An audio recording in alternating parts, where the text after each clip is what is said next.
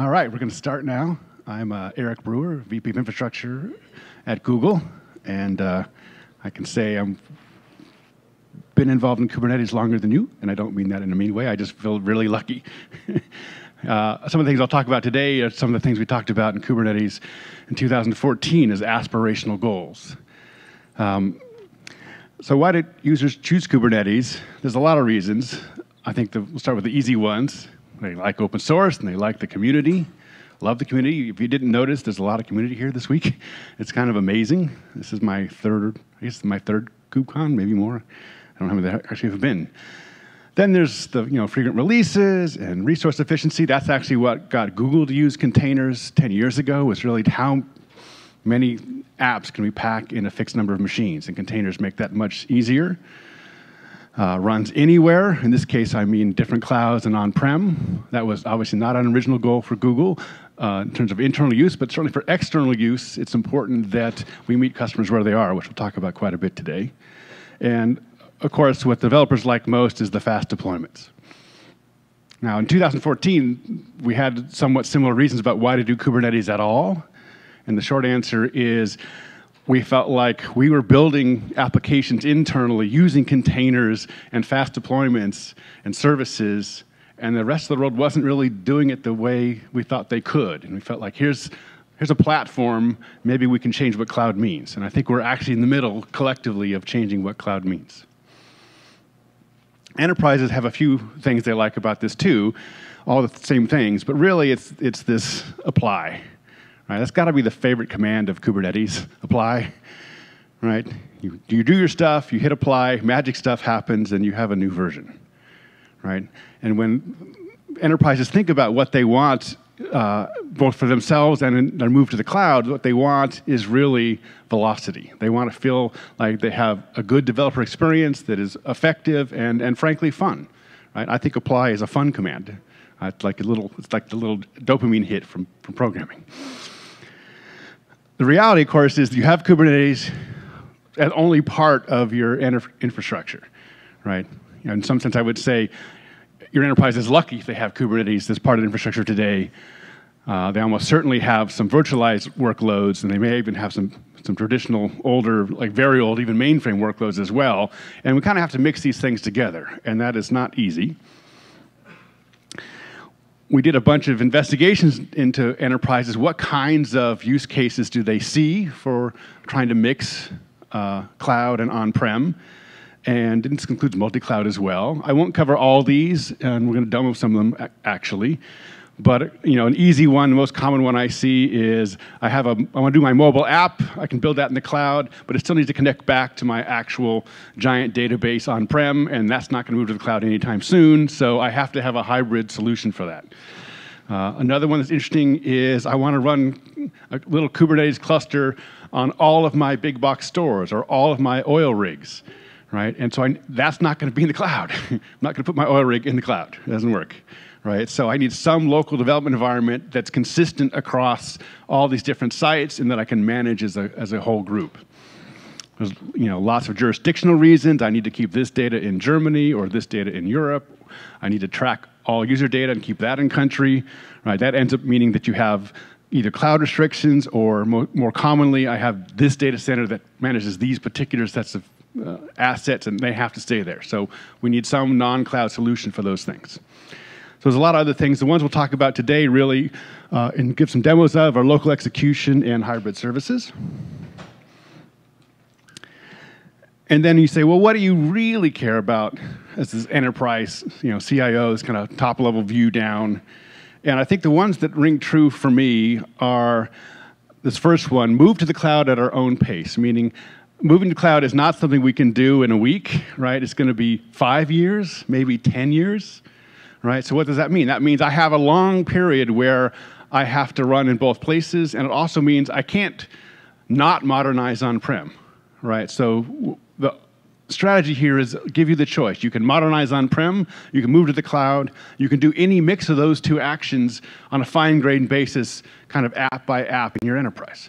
Right? That's the freedom they actually want, right? Which is let us move the things we can to the cloud as we can, let us modernize the things that we can't. So Kubernetes in this context is about modernizing things on-prem because it's not ready time for those things to move to the cloud yet. When you want to operate in this way, you have to have a pretty consistent environment, meaning that if I want to deploy an app in different clouds or on-prem, the environment in which I deploy those apps has to be very consistent. Otherwise, I have to write multiple versions. Right? So what we want to do is kind of take all the things that vary by the environment and pull them out of the source code. I'm going to call that externalize them. We'll talk more about that in a minute. And then on top of that, it's not enough to run the app. I need all the supporting infrastructure of security and auditing, and how do I know where the keys are, how do I manage the keys, and I like all that stuff to be consistent across the environments also. Like, how do I have a policy that says, here's user access control to this data, and that access control has to be implemented consistently on different clouds and on-prem, right? That's a good goal, not easy to do. So the strategy we have to make hybrid work really has these two parts. First, realize that the easiest way to get consistency is to run the same code, right? Then it's consistent. It's not just consistent at the API level, it's actually consistent at the semantic level because the code determines the semantics, right? If it's just the API level, you don't know for sure that semantics actually match, right? And guess what? They won't always match, right? So core to this strategy is let's use a bunch of open source, right? Open source will give us the same code in different environments, and we will get consistency because of that. So this shows up as Kubernetes, but also shows up as Istio and TensorFlow and Open Service Broker. And we'll talk about a couple of those today. And the second core idea to this strategy is that it's got to be based on services. A service is the unit of placement of functionality.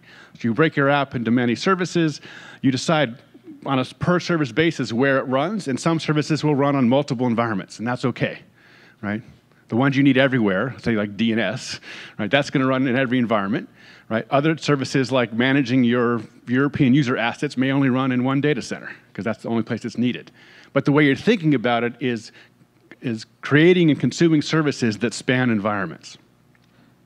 And we'll show you how to do that with Open Service Broker today.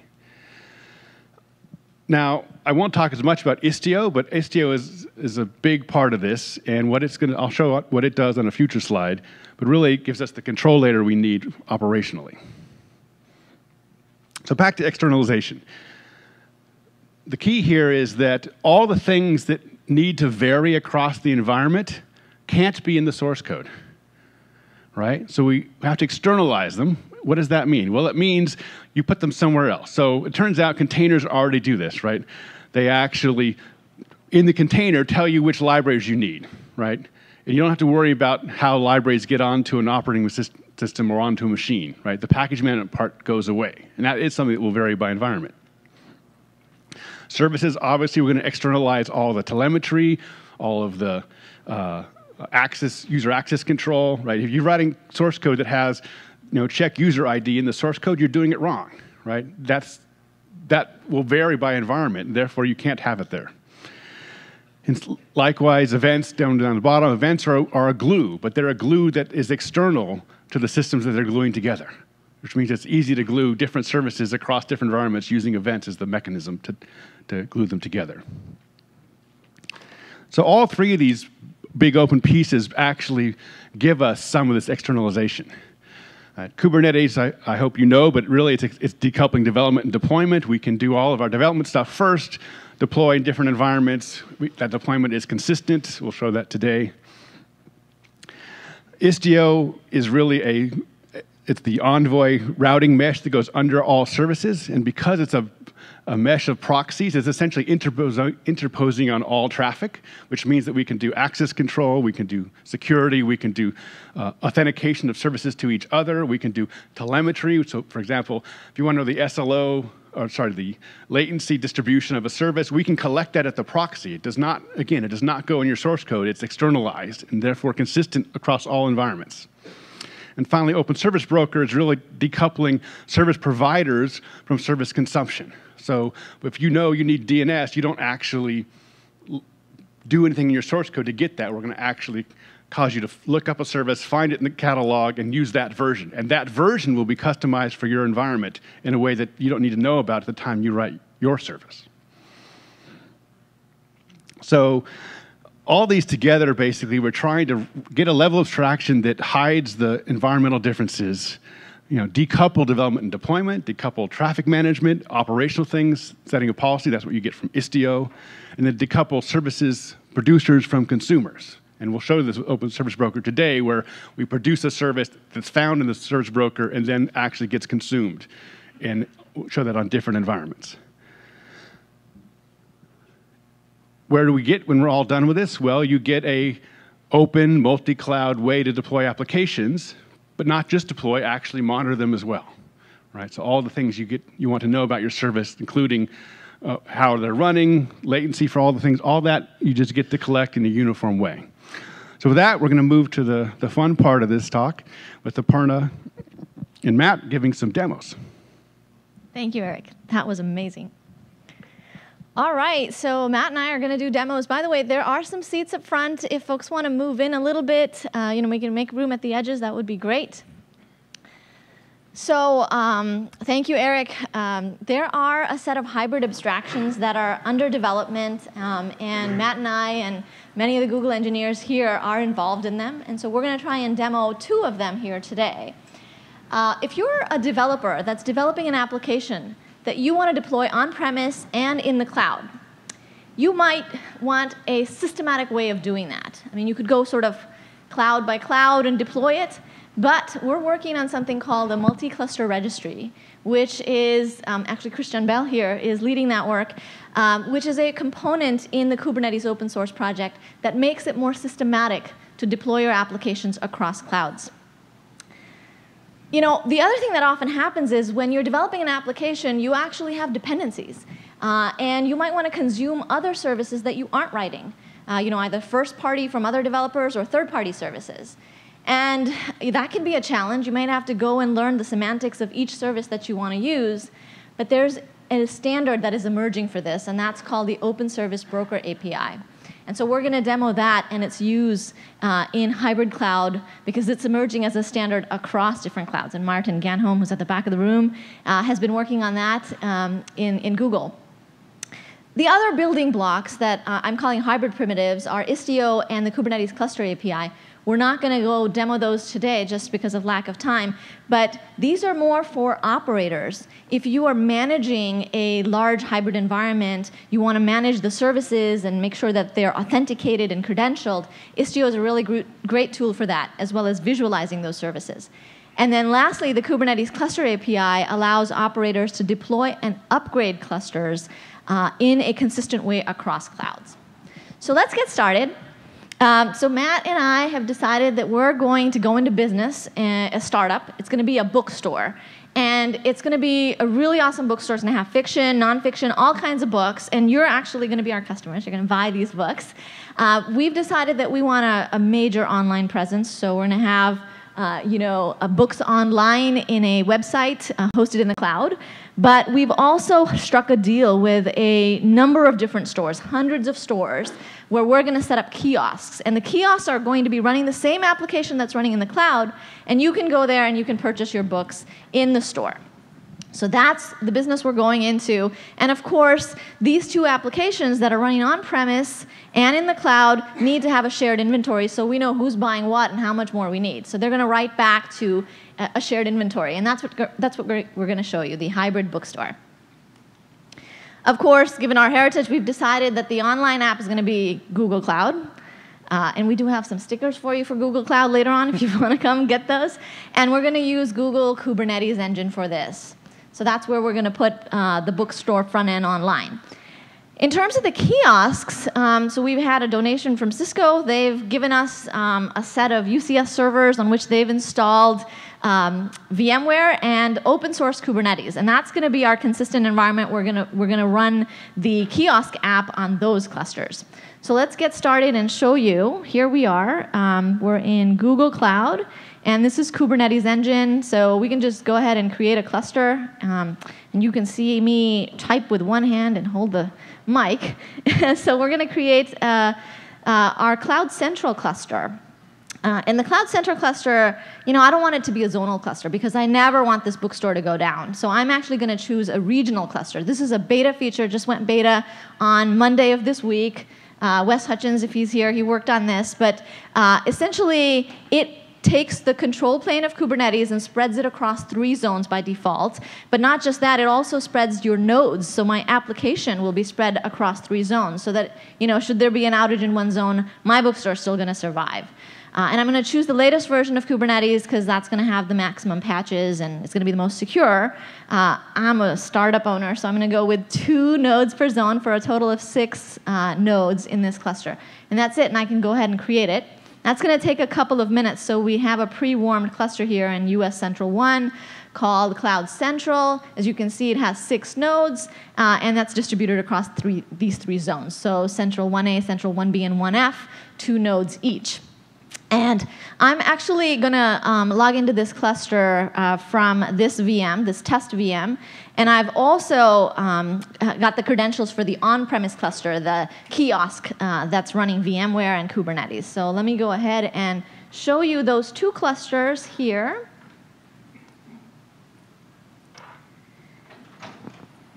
All right, so we've got credentials. Here's Cloud Central that's running in GKE, and here's the on-prem cluster. That's the kiosk. And let me go ahead and get nodes in a nice format for you for the Cloud Central, and it's what we saw before. It's got 6 nodes, 2 in each zone. And then let's also connect to the on-prem cluster and see how that's looking and what does that have. So this one is a simple non-HA cluster. It's got 3 nodes and 1 master, and it's running a different version of Kubernetes, 1.7, and a different operating system. And one of the things you're going to see is that it's not going to matter. Actually, the bookstore app is going to run on both of these clusters, and the service catalog is going to run on both of these clusters, and they're going to connect just fine. So now I could go ahead and deploy the bookstore app on the cloud cluster and then separately on the kiosk. But I have hundreds of stores that these kiosks are going to run in. So I'd have to do it individually. And Matt DeLio, who's my CTO, has been participating in the multi-cluster SIG. And he told me that there's this thing called the multi-cluster registry, and he's created an image of it in GCR. And he told me to deploy that. So I'm going to go ahead and deploy that. And this is how I deploy it. I basically run CR init, cluster registry, and install it in this namespace from GCR. And Matt's going to tell us why that's a better way of doing our hybrid application. Sure.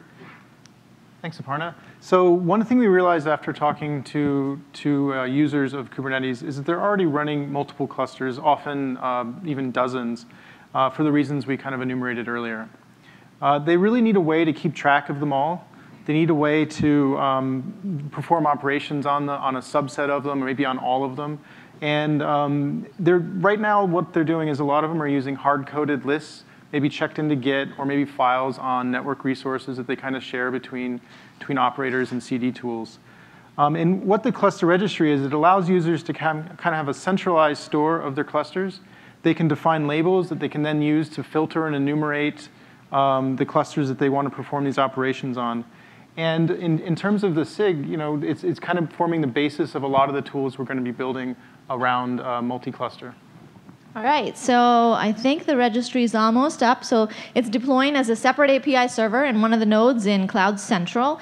And we've prepared each of the clusters as a YAML file. So let us show you the first cluster.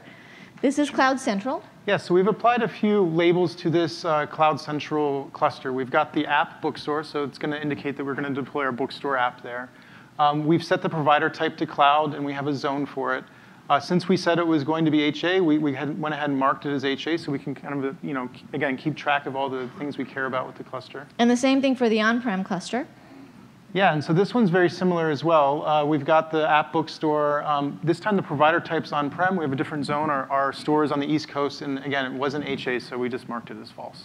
So by attaching this metadata to these clusters, when we go ahead, we're going to switch context to cluster registry and then apply these YAML files to register these clusters, as well as a set of fake clusters to model the hundreds of stores that we're going to have kiosks in. We're going to register all of those now with the cluster registry. So now we've got a central database that has all of our clusters. And let's see, get clusters. So now we're running this against the cluster registry API, and we see that we've got Cloud Central, we've got on-prem, we've got a number of other clusters.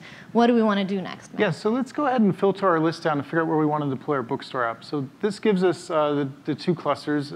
There's a little bit of obscuration, but it says Cloud Central, and then on-prem is the second one. Thanks. Sorry about that. And then, so let's go ahead and whittle it down a little bit more. Let's deploy to our cloud one. OK. We're going to go in business first, online. Yeah, so very simple. We just add the new provider type to cloud to our filtered list, and then we get out Cloud Central. OK, so we're going to switch contests to the cluster registry, to Cloud Central, and then start to deploy our bookstore app. And so let's take a look at our bookstore app. It's got the usual services that you would expect. It's got a front-end deployment and service. It's got an inventory service and deployment, user service, and purchase service. So that's looking good. I think we can go ahead and create a namespace for it and then apply. And this is the power command, right? kubectl apply and everything in that registry. And pretty much we should have an online bookstore. So let's see. Let's get pods. Well, it looks like the user service is up, the purchases service is up, the inventory service is up. But the bookstore front end didn't deploy. And we could wait for it to deploy, but it's actually not going to deploy. And that's because we want to show you a feature here. The bookstore app actually has a dependency that doesn't exist yet. And so it's not going to deploy until that dependency is met. So let's go into the deployment. If I can, yeah, there we go. I'm going to cat the deployment so that we can look at what this deployment looks like and why the bookstore front end didn't deploy. So it looks like we have a couple of volumes here. So one of them is the secret name GCP IAM credentials. I don't think we created that, right? You're right. We didn't actually create any IAM credentials. And OK, so that sounds like a dependency. But here's another one. We've got this pub sub topic at the very end. And I don't think we created that secret either. That's right. We talked about the front end and in both of the locations, publishing what's happening with the inventory. And we were going to use pub sub for that. So we are going to need the pub sub service as well as the IAM credentials. These are dependencies, right? These are third-party services that you might want to use in your application. So what we could do now is we could go to Cloud Platform and we could set up a pub sub topic, and we'd have to learn the semantics of that. And then we'd also have to get an IAM service account so that we could get credentials. So we could do all of that. Or there's a simpler mechanism. I think Eric talked about the Open Service Broker API. This API provides a standard way to instantiate and consume any service. And GCP, Google Cloud, and other clouds can create, and any provider, frankly, can create brokers into which they publish these services so that users like Matt and I who are trying to start a bookstore can go and discover these services and connect to them without having to worry about the specific semantics of each service. And so the GCP Service Broker is actually live. It's in early access. If you want to get early access, you can sign up at this URL. But in order for us to access that broker, we're going to have to set up a service catalog. So, and that's kind of a nice segue because it allows you to show us one of the coolest extensibility features of Kubernetes. So we're going to go ahead and instead of manually provisioning PubSub and then getting the IAM credentials from Google, we're actually going to use the service catalog. To deploy the service catalog, I need to be a super user in the cluster. So I am going ahead and giving APC, now that's me, admin rights to the cluster. And then I can run this powerful command, sc install.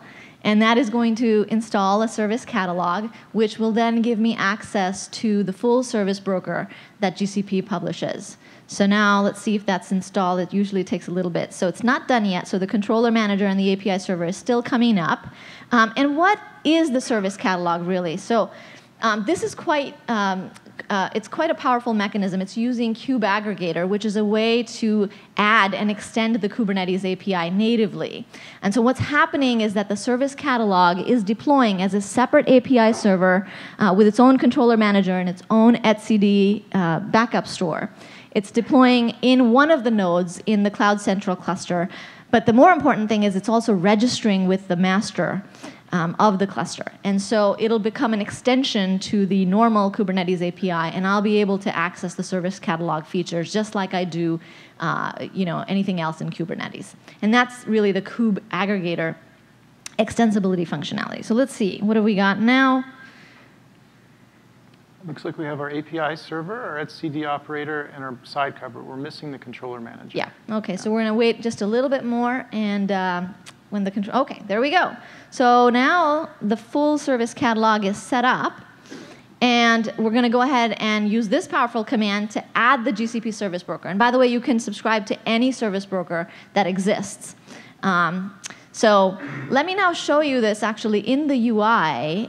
So if I go to Kubernetes engine, there's this thing called service instances. And I can go to service instances. You have to be part of the EAP program. And then I can click on Browse Service Catalog. And here I should see all of the services that the GCP Service Broker publishes. And this list is going to get longer over time. But here you can see that Google is providing all of these services through the Open Service Broker API. So that's great. I mean, PubSub, Cloud SQL, GCS. I, of course, need IAM, and I need PubSub. So I can go ahead and create PubSub right from there, and then create that an instance of that service for myself, and then subscribe to it, basically bind to it. But I'm actually going to do that here. So let's see. You see the same set of services here in the command line. And now I'm going to go ahead and create an instance of the GCP IAM service in the bookstore namespace. So that's been created. And then similarly, an instance of the PubSub service, and that's been created. And actually, this is going to run a little bit in the background. So IAM instance has been provisioned. And let's wait for the PubSub instance to provision. And what it's doing behind the scenes is right now, when the IAM instance is being provisioned, it's creating a service account for our namespace. And it's also creating a PubSub topic for our namespace. And when we bind to it, I can discuss that a little bit more. Hopefully, it won't take too much longer. There we go. Yeah. So now when we're binding, we're actually going to take the service account and inject the credentials into our Kubernetes cluster as a secret. This takes sometimes a little bit longer than the provisioning, at least during the demo. But once it's done, we'll have the secret sitting there, and we can consume it from our application. But remember, we need two. We need the IAM binding, and we also need the PubSub binding. And so I think it's almost ready. So the nice thing about this mechanism is that it's a common mechanism no matter what type of dependency and what type of service you're using. And the injection of secrets and then the provisioning of the bookstore front end is kind of a common methodology in Kubernetes for how to handle dependencies. And we think a very elegant one.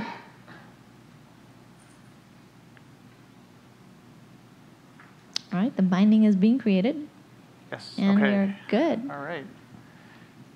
And then we have to do this also for the PubSub service, and then wait for that binding, and then we're almost there. After that, our online bookstore should deploy automatically, and then we'll be able to see what books are available, and you'll be able to buy the books. So that's just the online bookstore. Then we also have the on-premise kiosk bookstore, and we're doing exactly the same set of steps there. And Matt will show you that. He won't run you through everything, but he'll show you the bookstore coming up on-premise. This is done, right? Yep. All right. Great. OK. Yeah, so now we have our two secrets that our service depended on. And I bet if we look now, we should hopefully see some pods that will come up. This might take a few seconds because it's probably in a back-off loop. But in a few seconds, we should see the front end come up. And our service has already been provisioned. There's a load balancer for it. We'll show that in a minute. And we should be ready to go. Yeah. So the bookstore front end will come up, and then it'll be published as an external service. And then I will get the IP address of that external service. And then we'll open a tab and start shopping. There we go. All right. So get service, and the external IP address is 104.198.195.152. If you want, you can go to this external IP address, and you can shop online as well. So this is the bookstore. Let me make this a little bit bigger. This is our online website, and you got a lot of different kinds of, as I mentioned, fiction, nonfiction. And you can go here and you can purchase. And now I'm going to ask Matt to talk about the on-premise bookstore. Sure. So just to show you what we did, we don't have time during the demo to show it, but we did the exact same steps that we just showed you. We ran through. We already had the service broker and service catalog installed. So all we did was create an instance and bind to it. for GCP and IAM. It's talking to the same project, and it creates a new topic that then we can then use for our inventory control.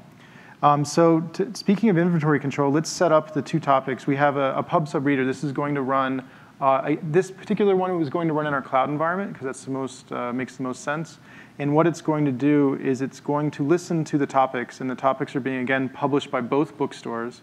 And it's going to give us a kind of a real-time view of the purchases coming through. Right. So both bookstores, as you purchase books, and it does look like someone has bought books, right? Like so, Yeah. so 3 people have bought books in the online store, and wow. yeah, 5 people. We're almost okay, selling out. We're selling out. Yeah, this is here the on-premise bookstore, and we should give them the IP address for the on-premise bookstore too, so they can go shopping on-premise. Especially if a book is sold out online, you can buy it on-premise because it is essentially we have the same inventory here. So it's 35.227.232.160, and we're going to go back and yes, we've got quite a bit of shopping going on in store 1, but nobody's buying yet from store 0, so that's the kiosk. So I'm going to go ahead and what would you like to buy? Let's buy the crock pot one. The crock pot, yeah, I need the crock pot, yeah, cooking. I saw math is hard. Oh, wow. Math is hard. Yeah. books Oh, are people flying are off the starting shelf. this. This Yeah. is good. We're going. Okay, we're doing well. And yes, store 0 is starting to have great sales as well. This is excellent. So that's actually the conclusion of our demo. Thank you for shopping with us. We hope that you know that it's a very successful business. Essentially, what we showed was a hybrid retail operation that had a bookstore online and a bookstore in kiosks. They both published their updates through PubSub into a central inventory system, and we showed you the stream from that inventory system. Now we'll kind of come out of the role play. The use cases that we demonstrated here were the local execution and the hybrid services. So local execution being, we're executing the same application on-premise that we are in the cloud. And you can also imagine doing CI/CD. Should I want to update my bookstore, I can roll it out, from the cloud to all my hundreds of kiosks as I go public. And then we demonstrated the use of hybrid services as dependencies through the open service broker work. There are a number of other use cases that these primitives also apply to. But those are the ones that we were most excited about and wanted to show you today. We believe that these are really helpful primitives for those who want to deploy applications across clouds and on-premise. And I think I hope that you all have a chance to try this out. Okay, we're going to open it up to QA. 1 minute of Q&A. Must be some question. So a lot of these patterns could have been done in the VM world as well. What's different about containers that will make hybrid cloud successful, but that didn't happen in the VM world? Apply. Ease of use, I would say. I mean, containers also help on other fronts. For example, we're running different OSs and different versions here, and the containers hide those differences pretty well, right? So we have control of the software dependencies need inside the pods, and then we're defining through the service catalog how to find and use, find, provision, and use services and automate that. And it is true, we'll actually be you'll be able to create services on other things like Cloud Foundry, I was at Pivotal yesterday, or on VMs on-prem, and you can add those to Open Service Broker. We do that with Apogee, for example. So you'll be able to mix services of all kinds, but I do feel like the leverage you get from Kubernetes and the velocity, that is actually for sure quite new. Can you run Open Service Broker on premises? Absolutely. Yeah. The question was, can we run Open Service Broker on premises? And the answer is yes. It is also open source, and you use it. If you use it on-prem, typically we have customers that want to use it to actually then put in Google services that they then connect to, right? But you can imagine. You had in that diagram, you had a use case on left, of legacy dependencies, and Right. especially large databases, ERP systems, and so on. Can you speak to how this could help address that? Yeah, so the legacy dependencies use case is often when you have a cloud-native app that you're developing, say in GKE, and you want to connect to dependencies that are on-premise, maybe an ERP system. And really there, if you can put an API gateway in front of that application and create a RESTful API, then you can do any of these things, right? You can obviously connect to the cloud-native application, but you can also use Istio to manage that service along with your other cloud-native services. So that's essentially that use case. All right, thank you very much.